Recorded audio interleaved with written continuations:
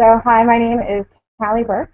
I am here at Kennedy Space Center, where I'm the Space Apps lead in Florida, although my day job is just a Trajectory Analyst for the Launch Services Program. I have Clara Wright with me, and we're going to talk about what it's like to work in a lab and how wearables could help her in her job. And just so you know, all the KSC challenges, including the Space Wearables Challenge, will each have a panel of Kennedy experts who review the videos of any projects that submit to this challenge. So Kennedy Space Center is going to hold our own judges for, judging for our challenges and actually award a prize for top projects for each of our different challenges. And this is separate from the global judging. So even if you work on space wearables or any of the Kennedy challenges, even if you're not nominated for global judging, we'd love it if you could go ahead and make a video for your project and any other requirements that global judging has. So we're going to get started with the Q&A. And so you can either submit questions with the Q&A feature here on Google Hangout, use the hashtag Space Wearables on Twitter, or else you can put them on the hashtag.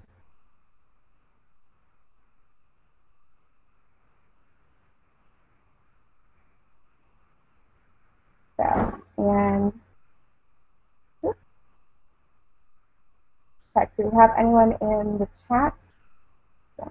So make sure we have the sound, although we're pretty sure everything's good. All right. So hi, Clara. How are you doing? I'm doing well. Hi, Kelly. So why don't you just introduce yourself? Well, I am Clara Wright, a materials engineer at Kennedy Space Center. I've been here about 10 years, and I work in a materials lab.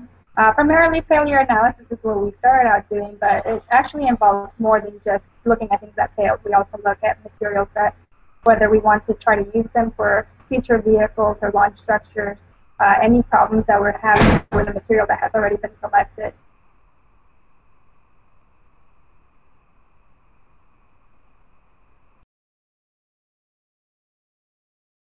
Across the Space Center, right? And as far as lab work? We pretty much get materials from anywhere in the Space Center. We work a lot with all the other labs. We have a number of labs, at least 50 labs here at Kennedy Space Center. Yes, I do get to work with those people and get to see what capabilities we have out here. But in terms of our materials lab, we are often working with all kinds of disciplines in whatever material issue comes up. And it could be a range from, behind me I have some failed pipes that you can see there. Sometimes it's facility, sometimes it's a launch structure, sometimes it's flight hardware, experiments going to the space station, a launch vehicle that's ready on the pad that something happened with contamination. There's just a lot of things that we can look at. Cool. So what does a typical day look like for you? Typical day, well, the lab work kind of has to be scheduled in a sense because we need a lot of pre-meetings. We need to understand what the issues are, talk to the engineers who work with these materials on a day-to-day basis, so design engineers. We need to look at all of the requirements that we have, a whole lot set of requirements, and we need to understand how we're going to have a plan of action. And I think that this is where space wearables would be, the wearable technology would be really important. As we're starting to plan, that, for example, we have failure analysis, we need to understand how we're going to approach that very systematically. We can't just come in here and start looking at material. So all of that pre-planning has to happen. Then we come in and do whatever lab work we have scheduled for that day, go back and give the results to whoever brought in the piece. So each day is very different. That's more of a generic how we would do the process. And we go back and forth between the office and the lab quite a bit. Okay. We have a question from Thurston. And so he's asking what your current assignment is. So you talked about the failure analysis. So what are some of your specific assignments? I am a materials and processes engineer, and I wish I could give you one quick answer, but I really can't. Right now we're working a lot with any launching. We have some small payloads, for example. So right now I'm working on a plant habitat project, which we're designing and developing here at Kennedy to fly to space station and do experiments at space station. So I help out with making sure that we have all of the right materials to make sure that we procure everything we need to make this little science experiment, or not little actually, it's pretty big as a facility.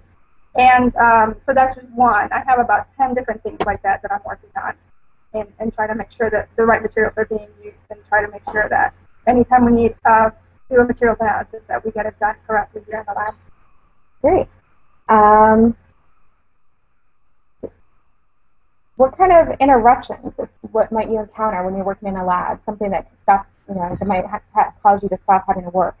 Oh, that happens all the time. We have a number of people that come in through the labs. Depending on which lab you are, you can have 10 people working at once. You can have just one. So if something else comes up, there's a question. We have a group walking through because it's a safety audit. We have a tour. Anything like that could happen as we're in the middle of doing a task. And I don't know if you want to talk about this, Kelly, or not, but yeah, we do have lab notebooks that we keep. And this is where it just depends on the person to person how detailed they want to be about writing down what they're doing, what their observations are. And sometimes if you're not careful and you get interrupted in the middle of that, then you might not catch something. So we rely on, each person has their own kind of technique to do it. We also have a lot of safety requirements that we always need to keep in the back of our minds. And the more experienced you are, the less you have to go back and look through all the safety documentation. But for those who are starting out, for example, we have an intern that's just starting. We, as a more senior engineer, have to sit with them a lot and make sure that, first of all, they know how to operate the equipment, they're doing it correctly, but also that they're doing it safely. And so we do have some procedures. Sometimes it's just a piece of paper, sometimes it's a booklet, sometimes it's formalized training that we have to do before we use a piece of equipment. Okay, so you have basically almost self-interruptions to record or review procedures or safety material. That's right.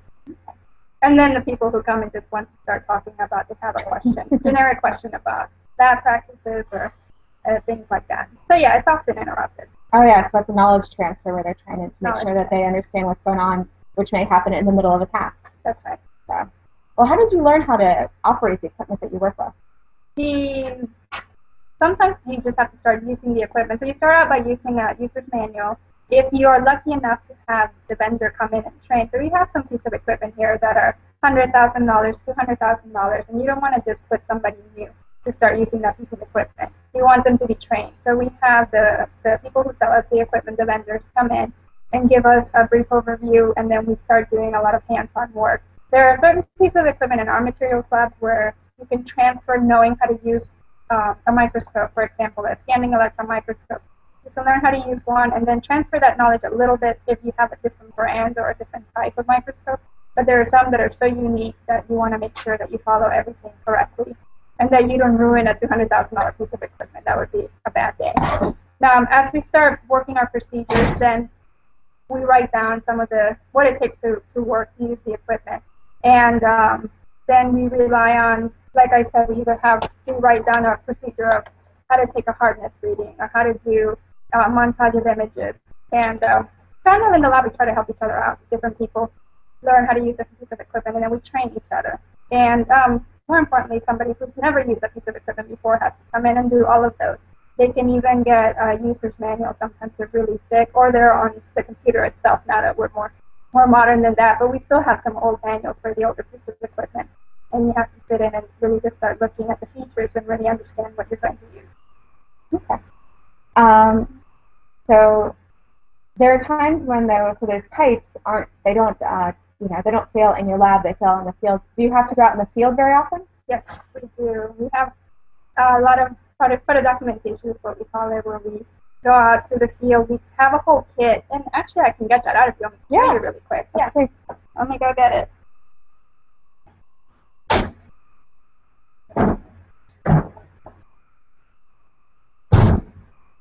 Okay, luckily it's close by. We have a whole, it says here, failure analysis field kit. And inside of that, if I were to start picking out, we have things such as, we always need to, when we take pictures, we have a scale bar so that we know. When you take a picture, you don't know if you're looking at something that's as small as a coin or as large as, whatever it may be. You need to get an idea of the size scale. So we always put a scale bar next to that, some kind of ruler with the right dimensions. We always have things to tag. So we have little tags too if we need to go and take samples back. We have all kinds of sampling equipment. We have permanent markers. We have plastic bags, containers, mirrors. If there's an area where you can't reach it, for example, we have a piece of pipe and we want to look inside of it. We have specialized equipment for that too. It wouldn't necessarily fit in this kit, but we have a separate one. We have portable microscopes that we take out. The idea is always to treat any failure as a crime scene, is what I always call it, is to preserve as much evidence as possible.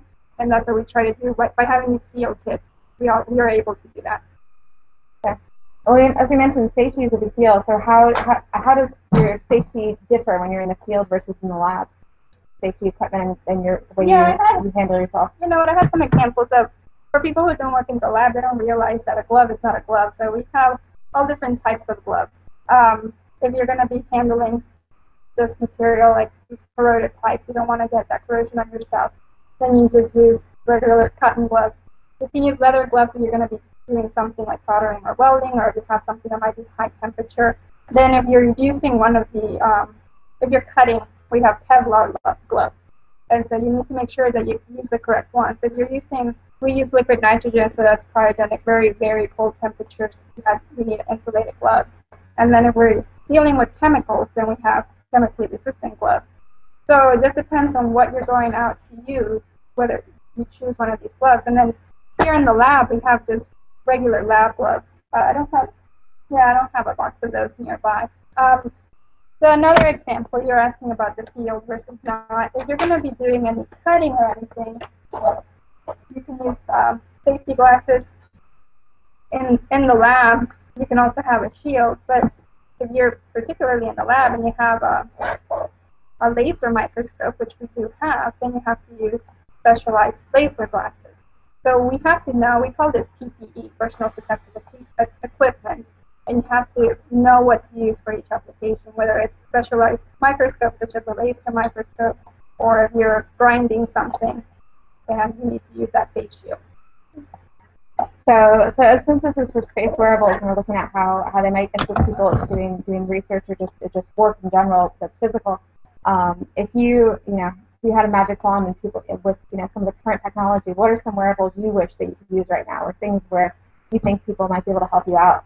I think it would be great to have, so a lot of labs require the use of safety glasses, and some of our labs here at KSC, you have to wear them regardless of what you're doing in the lab. As soon as you step through that door, the lab manager has decided that they want that to ensure that everybody in the lab is wearing their safety glasses, because then if they have to mix chemicals or something, they already have them on. So you're always wearing the safety glasses. So it would be great to have, if you forget your lab notebook, or if you forget your procedure, or if you don't have a written procedure, but you could have somebody put it in, and you could have a wearable where you can have your procedure right in front of you. I think that would be great. Do you have any tasks where you record it in the notebook what happens, but you wish that you could just record physically what you see? That would be great too, yes. And one of the things, we had our offices are actually down the stairs and down the hall, and if you've never been to Kennedy Space Center, our buildings are huge. They are very, very long buildings, so it could take 5 minutes just to walk over from the lab. And a lot of our lab equipment is not networked. So that means that if you forget your memory stick, or if you forget a CD, if we still have a machine where you have to burn a CD, and you forget your lab notebook, and you had your notes from yesterday, we have to walk all the way back and then bring it all the way over. If you forgot your memory stick and you want to save some images and take them back to your office, then you have to do that walk back and forth.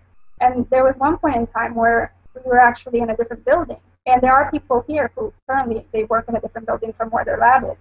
Some of them have to even drive to where the lab is. So to forget something like that could be a really detrimental, and it's not very efficient to not have that with you. Okay. And these lab notebooks, yeah, it would be great where you could just not even have to worry about your lab notebook. You had it with you, whatever that technology was. It could be a digital form. Yeah. And if you could be given information when you're learning the equipment. When you're learning the equipment, and if somebody else has used the equipment and they can just send you their procedure for doing something basic, just taking a picture on a microscope that uses a laser, but you have to follow certain steps. It would be great that you don't have to go find that person. You can just flip through their notes and say, oh yeah, this is how they were able to image this particular step. Well, you've been at Kennedy almost 10 years. What are some of the more interesting failures you've investigated?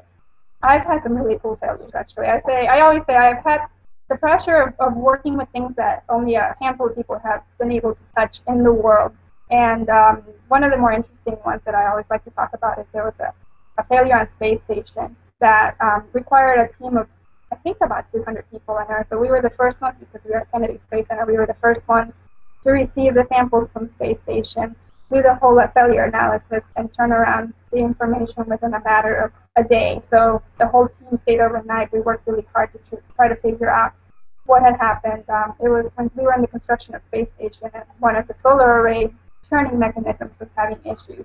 And it wasn't a full failure where it stopped space station from from being operable, since it was during the construction stages. It was just that we had something in the design that didn't work as it was supposed to work. And so that turning mechanism for the solar arrays wasn't working correctly. But we were able to figure out what was going on with the material, and with the team at Johnson Space Center, at Marshall, and everywhere else at NASA, and the contractor team, we were able to come up with a mitigation technique. So those solar arrays are fine now, but we have samples that have been taken out in space. I have space gloves, they're called EVA gloves, that I show when I go to school and things like that. So it was more of the cool factor of I've been able to work on something that was out in space. And we have those samples sitting here in the lab. Very cool.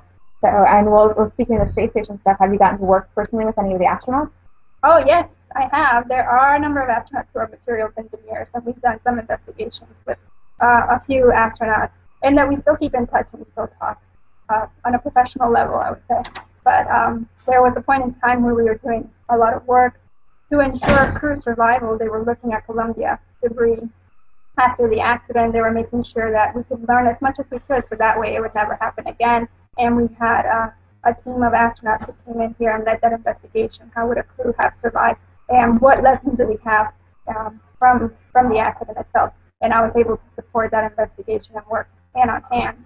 And a neat thing about that is that now I'm good friends with one of these astronauts, and when he went to the space station, when he had his flight, once we returned to flight and we were going back and forth to the station, I was one of the people who put in a distribution to talk about his experience of being in space for the first time and how he saw the Earth from space. So that was really cool to see that and get that perspective of a first-time astronaut.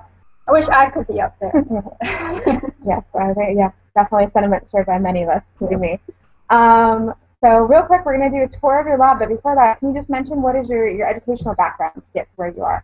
To get hired? I said I was a materials engineer, which means I went through materials engineering curriculum at University of Florida for a bachelor's, and then Penn State for my master's. And a lot of people don't know materials engineering as a field, but it is a very important field, and you can choose specialties. I chose a metal specialty. So if you've ever heard the term metallurgist, metals engineer, forensics engineer is another one for failure analysis. So that would all kind of describe what I do. And then in NASA terms, we call it a materials and processes engineer, or an M&P engineer. Great. All right. So we will start the tour now. So we're going to use this computer. So if you want to get up, I'm going to give us a minute. I'm going to switch the microphones real quick.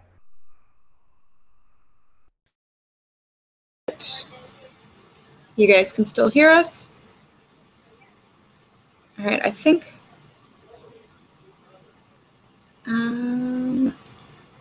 Okay, I'm not sure if that works, so I'm actually going to go back to using your.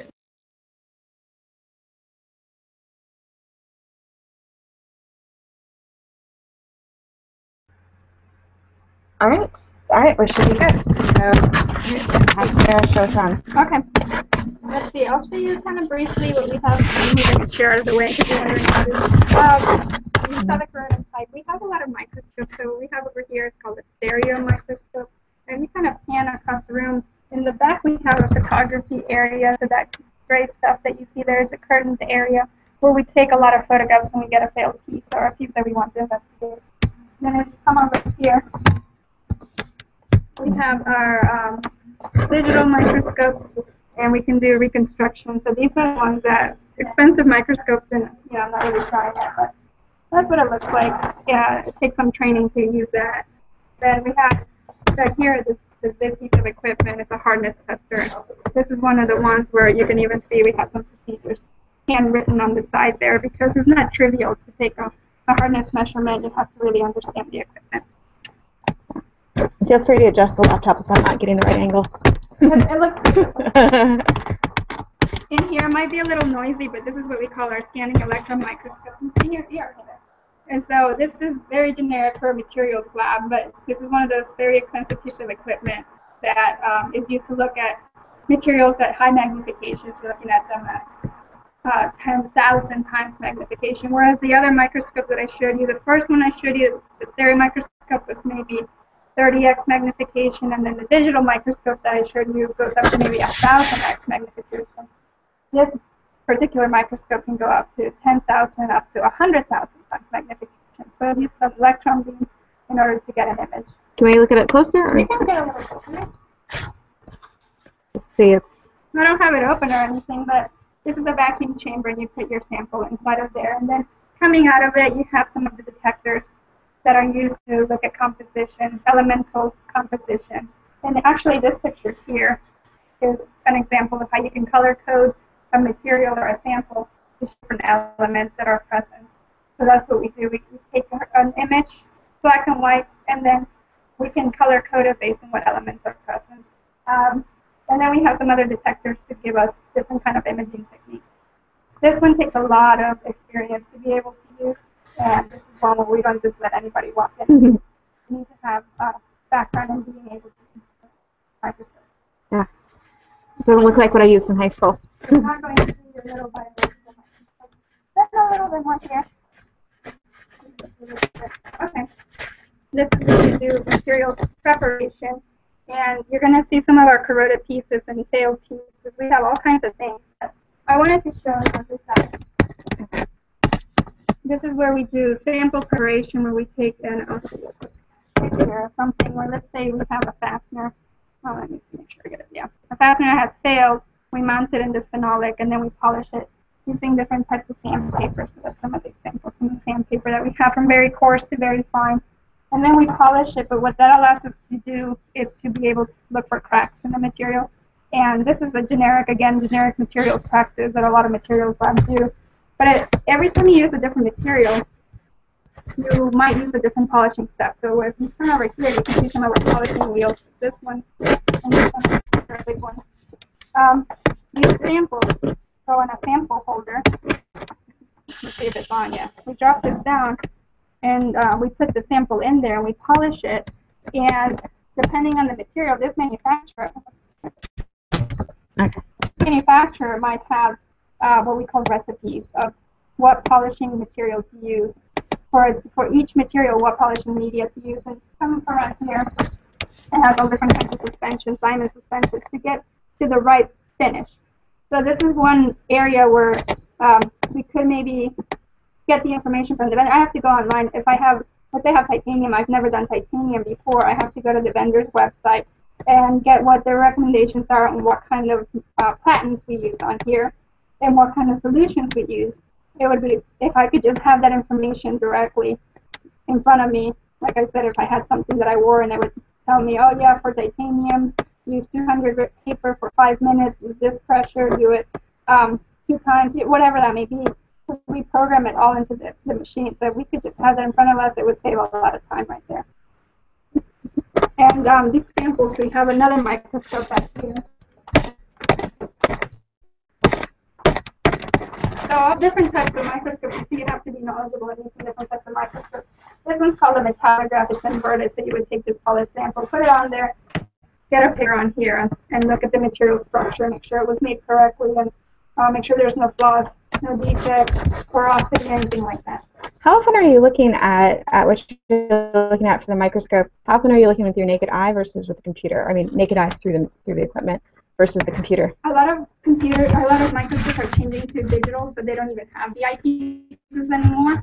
And you can see on this one still has the eyepiece. We have some of our more senior engineers prefer to still always first look in the eyepiece, and I'll consider myself in that group too. It's just a preference, but for this metallograph, it is always good to look through the eyepieces because you can move around the sample and go to the area of interest and then take the pictures. One of the first microscope pictures that I said that I kind of picked up the curtain, I said, this is our digital microscope. You just put it there, you don't even have eyepieces, so you look through the computer monitor and do it. So it's kind of split right now. So, well, we've seen a lot of corrosion out here. Kennedy, like many of the launch sites that NASA uses, is near the beach. Is corrosion a bigger deal here than in other places? Oh, definitely. We always have to make sure that we're protecting our materials so that we don't have corrosion failures. But, you know, we end up ultimately do because some of these structures have been here for 40, 50 years. And so inspection is very important to ensure that we don't have those failures. So we see a lot of corrosion out here. What do you do to protect after items come into the lab to make sure that they don't get damaged further, to make sure that you're only seeing the original damage? We always wear gloves. I talked about that PPE, personal protective equipment, so we wear to make sure that we're handling everything correctly. This one I'm handling with my hands because it's just a demo piece. But we always tell people, don't touch it. You're going to transfer your oils onto it. If we think it's going to corrode, one of the things we do is we do all of the analysis at the same time. And then I'll show you back here. We have some desicators.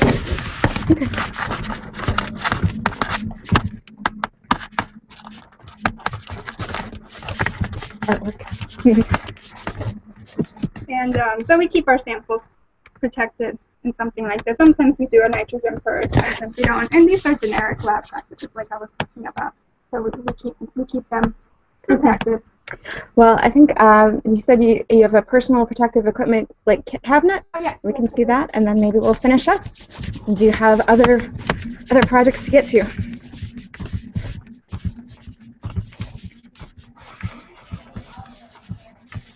So this is where we do have some lists of what kind of personal protective equipment. But what you can see in here, hard hats, we have steel toe shoes, all the different gloves that I was talking about. And then we have some hearing protection, more hard hats, our vision, a respirator, all the safety glasses. So, and you're wearing a hard hat. When we go to a construction area or to the launch pad, when for shuttle days, we had to wear a hard hat when we were out at the launch pad. Okay. All right. Well, we'll go back over here.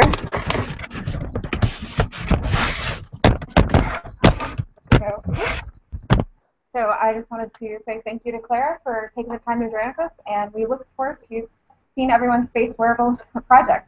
So as I mentioned, if you're doing a project, we'd love to see our videos. We will be having people who work on Space Wearables here coming viewing those videos, getting the chance to see your project. Anything else you want to say, Clara? No, well, there's no other questions. Thank you for your time. All right. Well, actually, here, we'll do a real quick check, and then we'll stop the broadcast. Okay. So now it's your time. If you have any questions, please feel free to put them in.